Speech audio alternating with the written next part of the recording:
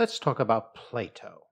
And why not? People have been talking about Plato for over 2,000 years. Now, there are many, many aspects of Plato. In this short little video, I'm going to just simply talk about his theory of knowledge. What do we know?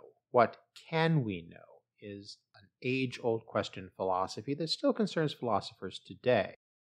Plato was probably the first philosopher to really delve into the issue of knowledge. What it is, how we can know it.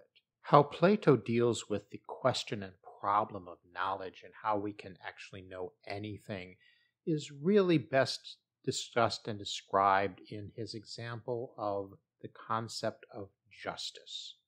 Justice is obviously an ethical issue, and it's also a political issue.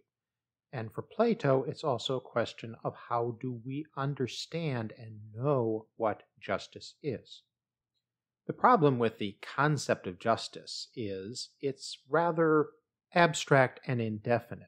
It's not a concrete thing like, oh, look, there's a tree. We know exactly what a tree is. We can see it. We can feel it. We can say that is a discrete entity. Justice is not like that. Justice is not something we can point to. Justice is not something you can hold in your hands. You cannot perceive it by any of your five senses. And there is no instrument by which we can measure it. There isn't a justometer that we can just hold up to anything and say, yes, justice is here or it's not. And yet, do we not have a sense of justice? Not only a vague sense, an indefinite sense of what justice is, but a strong sense of this is where justice is happening or this is where justice is not happening. Consider this example. You're in a university course, and for this course, you work very long and very diligently on a paper. You put in a great deal of effort, and you hand in your paper to your professor after hours and hours of work. But without even looking at your paper, the professor just tosses it in the trash and tells you you have failed.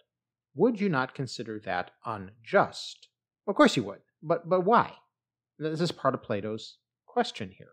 Why do you consider anything just or unjust? With your professor, you would say that this professor has not treated you fairly, right? But what do you mean by fairness? Why should you be treated fairly? Whatever fairly means. What does fairness have to do with justice? What is justice? How would justice play out in this situation? You could perhaps say, well, the professor was not doing the job a professor should do, like read your paper, care about what you wrote in your paper. Okay, but why should a professor do that? Why should doing one's job be considered justice? But what are you really thinking about? What are you really knowing? And as Plato asks, what are we defining as justice? And the point of all of this is that it's so much easier for us to feel and think on a certain level that something is just or unjust than it is to intellectually define what justice is. And Plato, being a philosopher, he doesn't want just a feeling or just examples. He wants a definition. And not just a definition, but a definition that you can explain and defend. And frustrating our attempts to define justice, and this is very much a part of Plato's point, is that we have never experienced an example of perfect justice. Now, this perhaps is more of an ancient Greek idea than something we would think today, but in the ancient Greek mindset, something that is perfect is superior to things that aren't. Now, obviously, of course, that's the meaning of the words, right? If we claim we know what perfect means and all of that, but it was much bigger of a deal. I think now we've gotten used to nothing is perfect and it'll never be perfect. I'll never write the perfect paper. I will never have the perfect professor. This will never be the perfect video. And so we just kind of deal with that. Well, Plato didn't want to deal with that, and a lot of other people in his time didn't either. No, perfection is what we're going for. And so we don't just want justice, we want perfect justice. And so this desire for perfection, this desire for things that are unchanging and perfect, very much colors how Plato approaches this question of what is justice. Because what he's saying is that we never have experienced perfect justice, the epitome of justice. Therefore, we cannot really have a good definition of what justice is, because you cannot really understand what something is unless you see the perfect example of that thing. At least that's the theory. So this idea of Plato's of looking for perfection, and specifically in this case, perfect justice, is important because if you have a real sense of what perfect justice is, then that's a standard by which you can measure justice. You could say that your professor was unjust in trashing your paper if you can say, well, this is the perfect definition of justice. It's an absolute perfect definition of what justice is, and therefore I can say this does not measure up to that. It's the idea of comparison to a standard, and we would have no ability to make judgments if we have no real standard by which to measure something or compare something to that standard. It would be as if the standard of measure that is a meter or a foot, if you're old-fashioned, if that was changeable, if it was a different length every time we encounter it, then it's not really usable as a standard. If your meter is different than Joe's meter, from Jill's meter, from the meter in the other county or the other country, then it's just a matter of whim. It has no value. It's just way too relative. And Plato was very anti-relativity in terms of knowledge. No, knowledge is either absolute or it's not knowledge at all. He makes a very strong distinction between knowledge and opinion. Opinions are subjective perceptions. Individuals have opinions. And that's not knowledge. Knowledge is that the temperature is 20 degrees Celsius. Opinion is, that's too hot for me, or that's too cold. Plato isn't interested in that. He's interested in an exact definition, an exact perfect definition. That's not subjective to people's personal opinions or personal perspectives. So Plato's reasoning is, in order to have perfect knowledge, because of course we don't just want a little bit of knowledge, we want perfect whole knowledge. To have perfect knowledge means to have a full, perfect understanding of what is perfect justice, a perfect meter, even a perfect tree. I'll get into that later.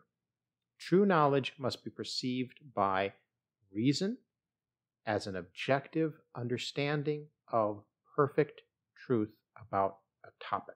What is true must be true independent of all individual perceptions or particular circumstances.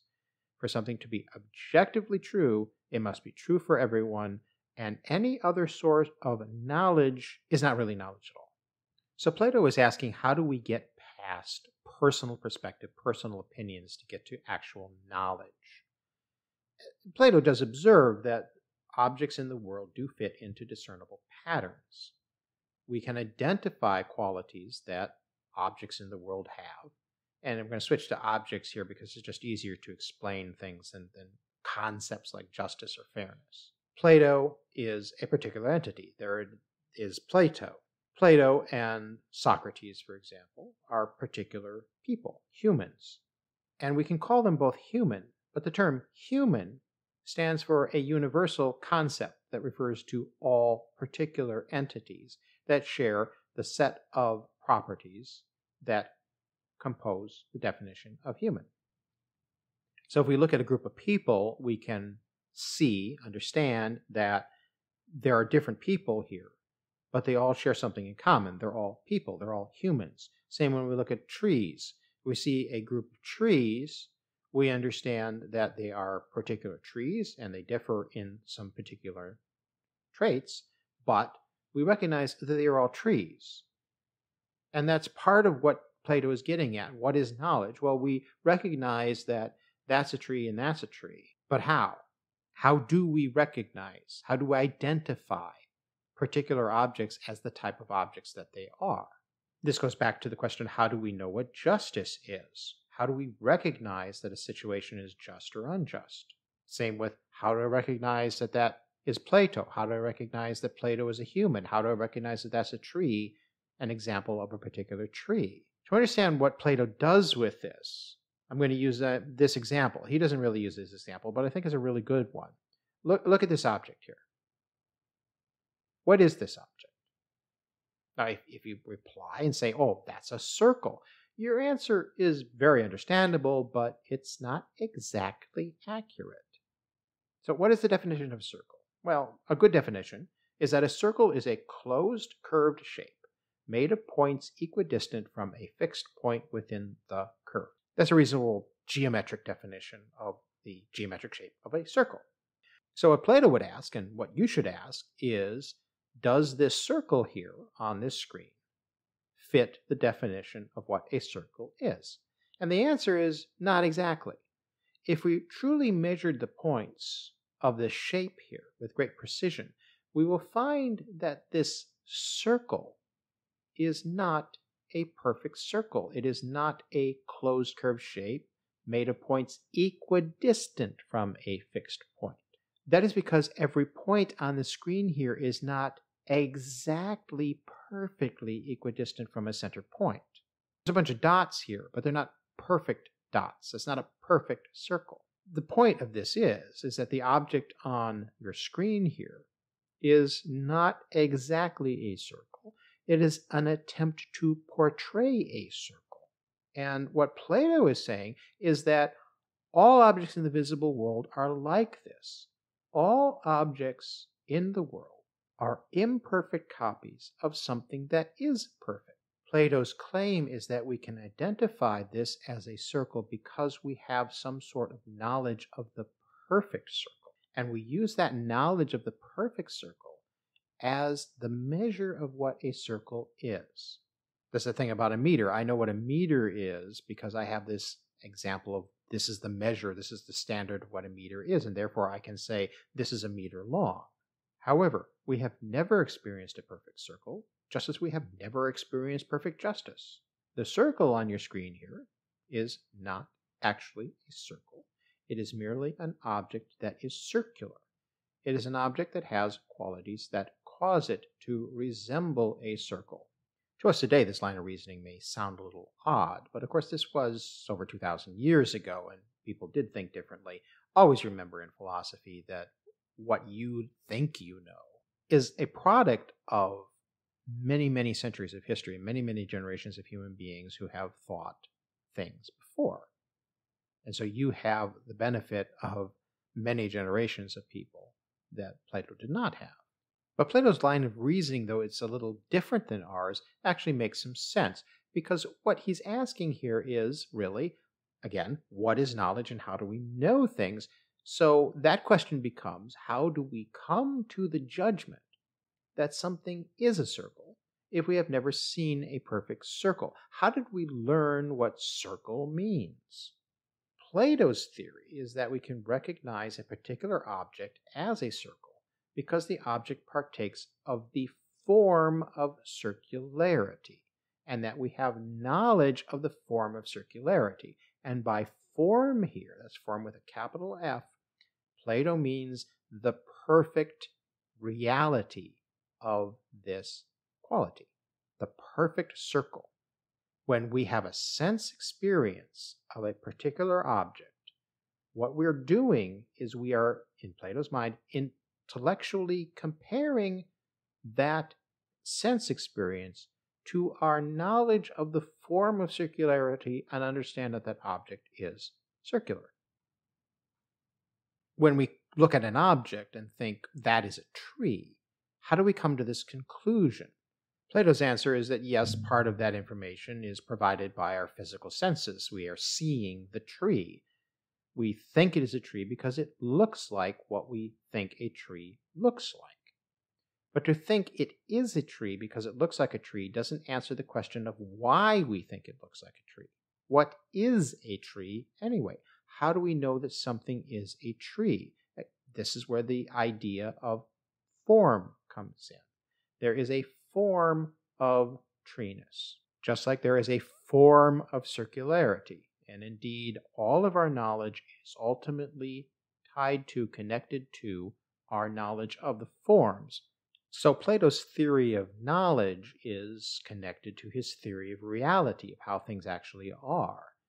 And that is that the particular objects in the world which we can experience with our senses are related to universal objective truths. Remember, we're looking for the perfect standard of things, by which to measure our knowledge of particular things. Any particular tree we know is a tree because we're comparing it to our knowledge of the perfect tree.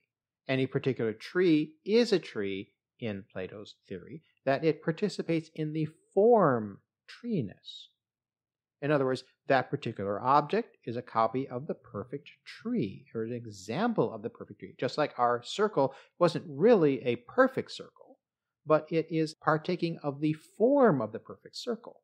That object resembled a circle because it partakes of the form of circularity. This tree is a tree in that it resembles the perfect tree, it partakes of the form. So reality is such that there are perfect universal forms and particular objects that are not perfect, but they resemble and partake somehow of the form of the universal.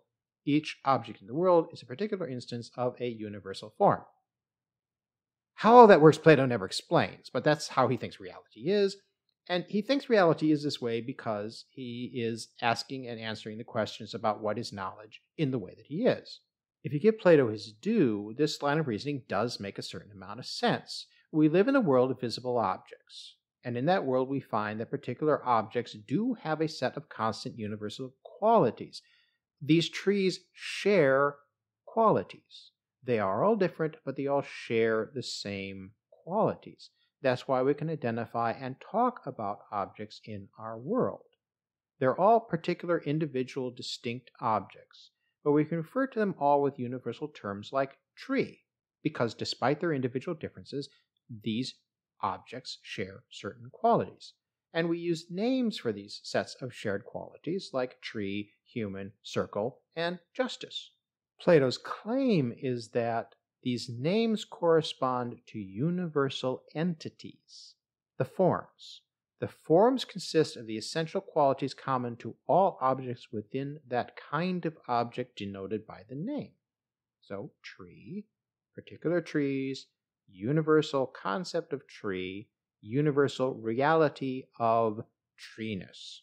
So, within Plato's theory of forms, every quality that we can think of, circularity, tallness, greenness, etc., we can recognize because we know the perfect objective universal form of that quality.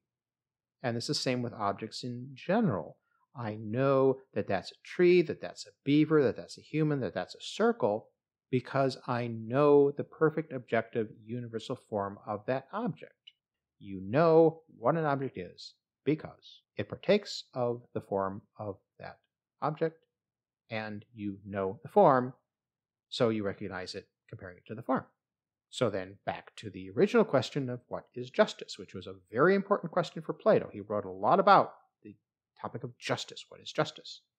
We can know what justice is, not by looking at things in the world, not by knowing what perfect justice is in the world, because we've never seen perfect justice in the world, but we have some kind of knowledge of what perfect justice is, the form of justice, and various human actions partake to varying degrees of the form of justice.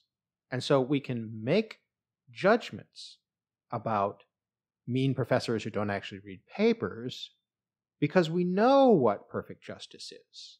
Even if we can't really explain it, even if it's not really a conscious knowledge, somewhere within our psyche we can know that this is not just because we know what justice is, because we know the form of justice. So again, this is Plato's view of knowledge, and this is Plato's view of reality. Reality is composed of particular objects in universal forms. Particular objects get their qualities from the forms. We have some kind of knowledge of the universal forms, therefore we can recognize particular objects. Simple. All objects that are beautiful have the universal form of beauty in common. All actions of justice have the form of justice in common. All trees have treeness in common. Circles, pigeons, beavers, humans, anything, everything. That's how it works in Plato's theory. Certainly you're thinking there, this is not how we think about things today. No, it's not. But it's not so daft. It really isn't. Think about the idea of beauty. We can say, oh, look at this rose. This rose is beautiful. This rose grew from a bud, it flowered into beauty, but then after I took this photo, it eventually withered and died. The rose lost its beauty, but does beauty itself seek to exist? If every object in the world ceased to be, would beauty cease to exist? Plato says no. The universal of beauty is not in objects. It never changes. It's this perfect form that is beauty, unaffected by the world of particular objects. And particular objects in the world, they come into existence, they go out of existence, but the forms exist in and of themselves. They're universal, they're unchanging, they're perfect. Plato refers to and wants to know about beauty itself, justice itself, treeness itself, the forms. That's what matter. When we have knowledge of justice itself, we do not just have somebody's opinion about what justice is. We know what perfect, true justice is. If you find Plato's theory of forms a little confusing, here's an example should help clarify. Consider the multiplication table. Does it exist? Obviously it must. It would be silly to say that 5 times 5 equals 25 is not true, that it's not real. But where does the multiplication table exist? Yes, you can write it down. Here's an example.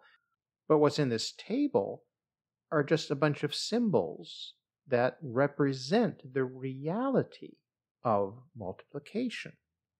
You have not created the truth that 5 times 5 equals 25 by writing it down.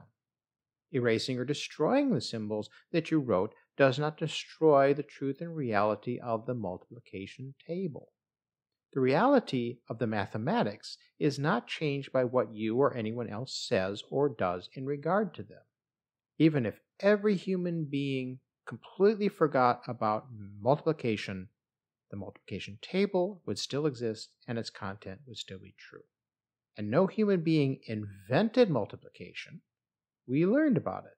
So multiplication, trees, circles, justice exist independently of human minds that think about these concepts. So, okay, if the forms exist outside of this realm, how do we learn about them? Well, Plato gives a kind of wishy-washy answer on this. He just simply says, we remember them, we recollect them. The Greek word for recollection is anamnesis. We understand the point that Plato is accessing here because sometimes we're not told something directly, but we figure things out as we go. And that's what Plato really means here, is that we have this latent knowledge buried inside us somewhere. From birth, before birth, Plato believes that we had souls that existed before our physical incarnation here. And in that incarnation before this one, we knew the forms. He doesn't really explain how it is that we ended up here, but in ending up here, we kind of forgot what we knew, and we have to recollect our knowledge of the forms through living life and through education. And we need to uncover this knowledge that is buried within our psyche to understand things more perfectly. Now, obviously, we don't agree with this conception of reality and knowledge today. But that doesn't mean that people for many centuries did not think that this was a good way of looking at the world. And again, if you give him credit that is due, this isn't a completely daft idea. It does make a certain amount of sense on a certain level. And so, yes, for centuries, people thought this is what reality is, and this is what knowledge is. Plato said that the way we come to increase our knowledge is to use reason to think about concepts. And in this use of reason, which is inward looking into the depths of our own mind and understanding of things, we use logic to uncover how things are. So we don't need to bother much with the study of objects in the visible world. We look inward. We think about what would justice be? What would trees be? That's accessing the true knowledge of the forms by using reason which is independent of sense experience, which is independent of opinion, we are getting to real knowledge. Therefore, to learn about the world and learn about concepts within the Platonic philosophy of how the world is and how knowledge is, the way that we know about reality, learn about reality, is not through going into the world and looking at particular trees, particular people, particular instances of justice or injustice. We learn about these things by contemplating the forms, by using our mental capacities to recollect the forms, to understand through reason alone how things are.